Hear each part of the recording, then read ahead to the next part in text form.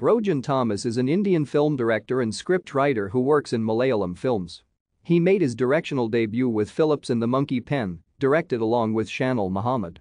His second film was Joe and the Boy.